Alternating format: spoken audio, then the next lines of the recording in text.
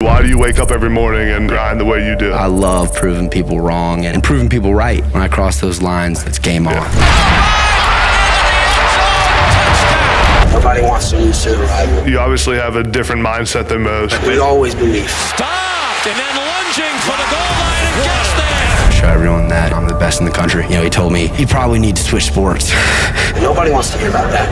None of these players do. I can promise you that. Which I thought was a little fishy because that was the craziest thing I've ever heard. Nobody wants to sit there on a Monday and have to watch the film, hear from their coach about what they did wrong. Shit happens. Just move on from it. How are you going to respond? That's truly going to tell the character of this team. Oh, that's a tough one. That's a great question.